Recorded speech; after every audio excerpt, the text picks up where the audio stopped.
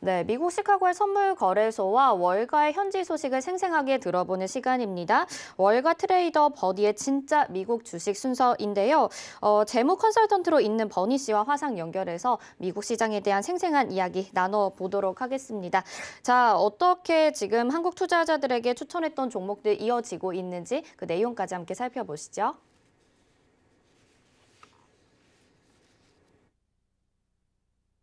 To update the stocks that we've talked about over the last 6 months, what we want to do is we want to continue to monitor the health of those stocks. Those stocks have been significant growth stocks, whether we talk about Google, whether we talk about Apple, whether we talk about Bill.com, whether we talk about Zscaler, all the stocks that we've talked about are all growth stocks.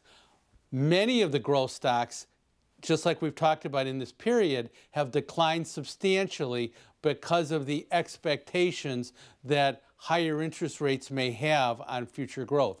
But what that can do is that can give you buy opportunities for stocks that are very, very cheap. And we'll talk about one of those in this sequence when we go through all the stocks.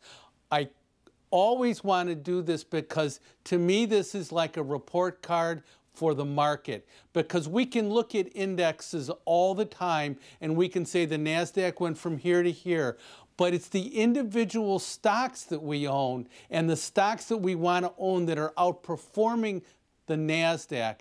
That's the thing that we really want to look at, because that's where the great returns are. The stock market can give you 9% a year, but when you're buying stocks that are outperforming the NASDAQ, you're getting 30, 40, 50, 100, 200% in a year.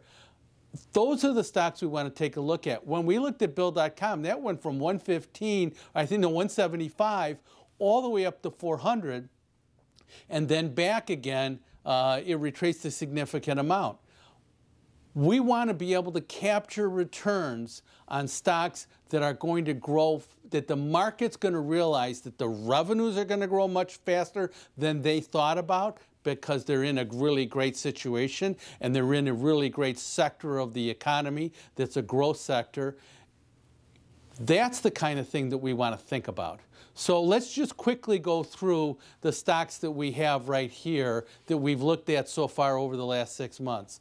In Bill.com, we can see when we looked at it here and it rallied, it outperformed the market. Now, since the end of November, it has substantially underperformed the market. But what we want to do is own stocks that are high, that are moving up, not moving down. Let's try the next one. Microsoft. Microsoft has continued to outperform the market. Only for the brief portion of the first 2 weeks of this month has Microsoft underperformed. And then it had an earnings number that was good and the market's back up. So it's still in a positive environment. Let's flip to next.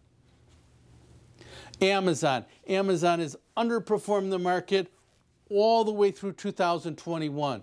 Still a great stock, still has so much to do, Amazon Web Services, but we want to identify conditions where we can outperform that stock. That stock will outperform the NASDAQ, and it has not done that yet. Next stock. Upstart, another great outperformer, and then since the early to mid part of November has underperformed. One of the stocks that we want to keep an eye on. Still, next one. DocuSign, great outperformer earlier on in 2020 during the COVID epidemic, and since September has underperformed the market. And we want to keep an eye on that. We don't want to be in these stocks when they're underperforming the market. We want to move the portfolio around, because if you're going to be invested in stocks in the long run, you're either going to have to accept the volatility or identify conditions where you're in a high growth stock and that stock starts to underperform. If it outperforms, it can stay outperforming for an extended period of time.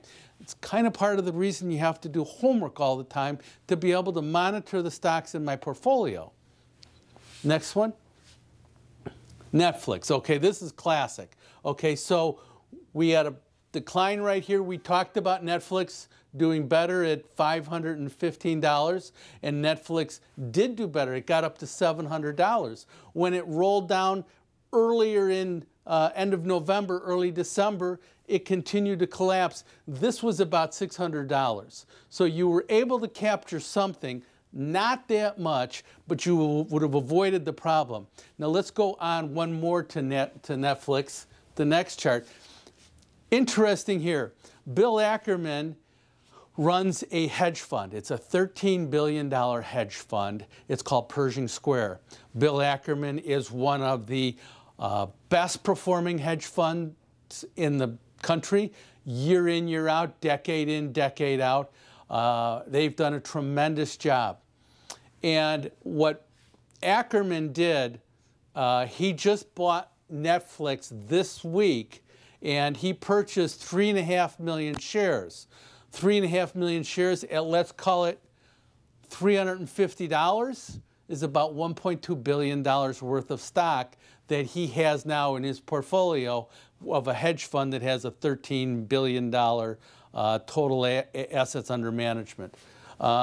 When we look at Netflix, and we talked about this right here, this is the chart we just looked at, okay, where we compare Netflix to the NASDAQ composite. And we found that period where we outperformed, we got up to $700 almost, then we started to underperform at $600, and that stock has gone down. Down here, Ackerman has accumulated this. And if we look at it, $350 is almost halfway back on that stock.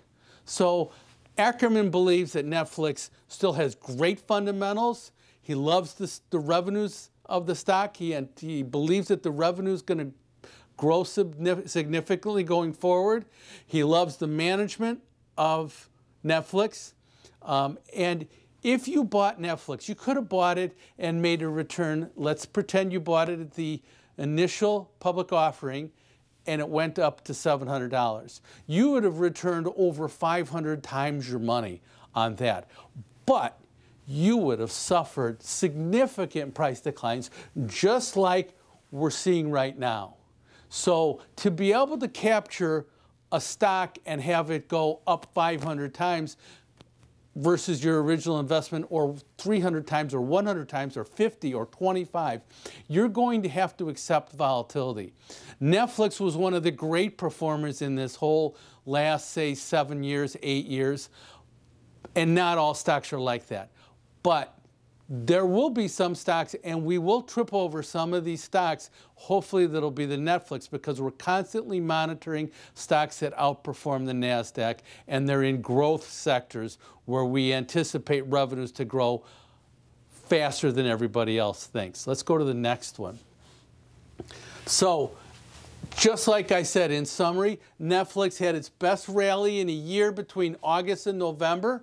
But the stock failed to outperform around $600. The stock has retreated down to 50% level, and now we're starting to see astute investors start to accumulate stocks down there. Let's try the next chart. IDEX. So this stock, great outperformer over time, has underperformed since late September. The next stock. Chewy. Chewy basically has had a really poor year this year. Underperformed the whole time. Revenues continue to grow. Income's okay. Income's matching expectations that the analysts have. But the stock's not outperforming the NASDAQ. During this period, the stock rallied because the NASDAQ went higher, but it didn't outperform. Let's go to the next one. AMN. Stock basically has outperformed almost through the whole period of time. We had one kind of very, very difficult week, and we've chopped around, and we're back below, monitoring to see if we can get that stock above. Next one. Fiverr, same thing. Tremendous move up, and then nothing. So we're continuing to monitor Fiverr. 네, 이렇게 여러 가지 종목들에 대한 이야기를 나눠봤습니다. 시청자분들 많은 도움 되셨으면 바라겠고요. 또 버니의 미국 주식이라고 샵 0082번으로 문자 보내주시면 더 많은 정보들 이용하실 수 있게 저희가 노란톡으로 안내 도와드리도록 하겠습니다.